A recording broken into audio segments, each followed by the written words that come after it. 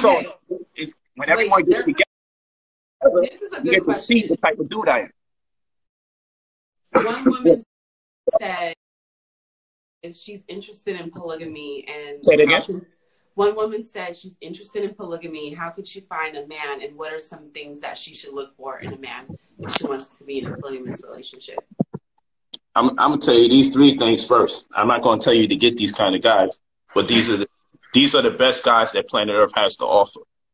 And I'm not saying you should deal with them. There's the teacher, there's the preacher, and there's the gangster. Those are the ones that women are always gonna go for. Then the rest of the guys, they get their women and it always goes to hell. Your best relationships is going to come out with those guys. Of course, the life path is going to determine what kind of stress you might have to endure.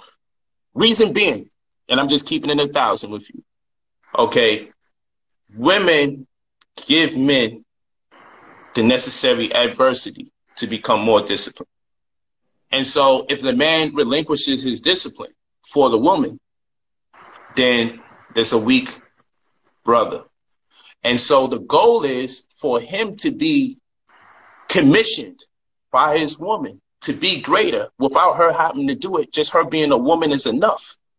And in him maintaining his discipline, and I'm going to explain what this means, in him maintaining his discipline, he then makes her better. And then vice versa, they keep making each other greater and better because accountability, of course, is on the man because he has the most women. Now, what does all of this mean? The preacher, he's for God. God is first. So he don't want to be in trouble with God. So even when he get with a woman, the understanding is that, yo, God come first, not you, it's my God, right?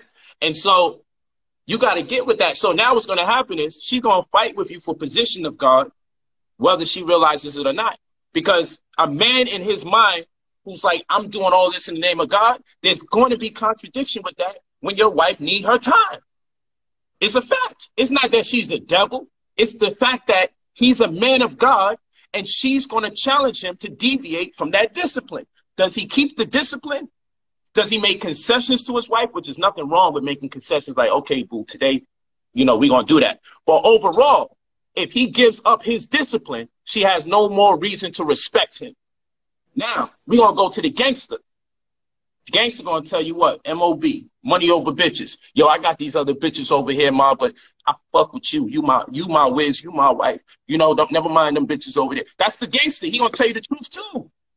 He going to say, look, don't get in the way of me and my bitches and don't get in the way of me and my money because the money come first. This is his mentality. This is gangsters I fucking know, right? And she accepts that, but she going to still tug at him. Yo, I know your money come first and all. You spend time with me, though. Oh, boo, let's have some sex. Oh, yo, take me out to the movies. Is he wrong for making concessions to that woman? No, that's his wife. He should sometimes. But the understanding is what makes him different from everyone else. All the niggas gonna fuck at her will. All the preachers that's weak and all the rest of the brothers in the congregation, they gonna fuck at her will. But the difference between the preacher and the difference between the gangster is how they prioritize. And so it's she's challenge. Like, yo, hold the fuck up. Everybody else want to beat it. Everybody else want to take me to the movies. These niggas so into they world that they don't relinquish that hold. He ain't never going to separate from his God. And then you got the conscious brother. He doing the knowledge so much. He always thinking about building and talking about the universe and everything. And that's it. Yo, man, we can't get into that. We need to pray. We need to meditate. Let's light these incense. Let's light these. So this is polite. You want to just have sex? I want to have a ritual. Ritual, nigga. What? We cutting chicken? What the fuck is you talking about? You know what I'm saying? So at the end of the day, the conscious man, the preacher, the gangster, or the teacher, the preacher, and the gangster, they win favor and get the most women on planet Earth because their discipline says no matter how beautiful you are, no matter what everybody else deals with you, when you come to me, I'm an authentic man. I'm unique and different from everybody else because the shit that niggas go for and the shit that they willing to do to get your attention, God got my attention. The universe got my attention. Mother Nature got my attention. This money got my attention. And so it's a perfect match because when he makes a concession to that woman, she knows this nigga so into what he into He must really love me because he's really about that life. So when he give me that, which I'm asking for, you respect it more because you know he's not just a savage because you got big titties and a fat ass. So that's that understanding. But is she the devil? Is she trying to take him off his path? No, but because she is the woman, she's great, she's God.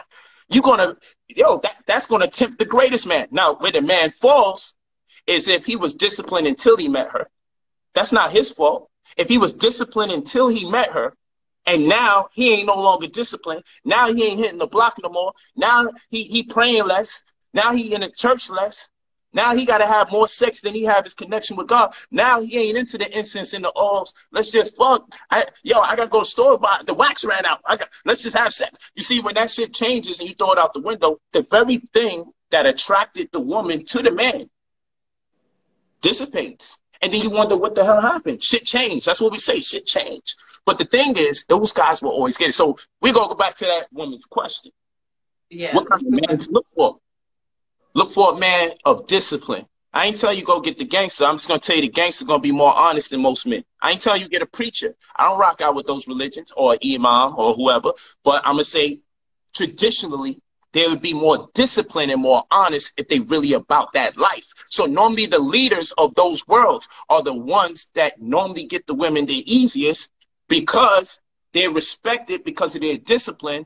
Because with them, you're not expecting dishonor. Now, if you meet me and, I'm over here, I got my wives and my children, but you meet me and I'm over here sneaking you in different hotel rooms and everything like that, then Brother Polight lost his demeanor. And I've now reduced myself to all the niggas you already know. You know how to master me now. Now it ain't even exciting no more. You see what I'm saying? So the mystery that we talked about earlier has to manifest. When you come in the crib, you need to know, oh shit, Polight speaking a new language. We was going to have sex today, but this nigga did the room differently and everything. Like the mystery keeps the relationship lit. But once you got a nigga mastered, don't no woman want to go into something that she understands is there. When you run a storefront and you have everything on the shelves and you leave it like that 1 month, you leave it like that 2 months, you leave it like that 3 months, eventually you lose sales without realizing. When you take everything and you say, you know what, I'm going to take everything off that shelf and I'm going to put it on the shelf over here and take everything off that shelf and put half of it over there and I'm going to create a new shelf over here. People walk in the store and they don't feel like they know what's already going on and it makes them have to pay attention.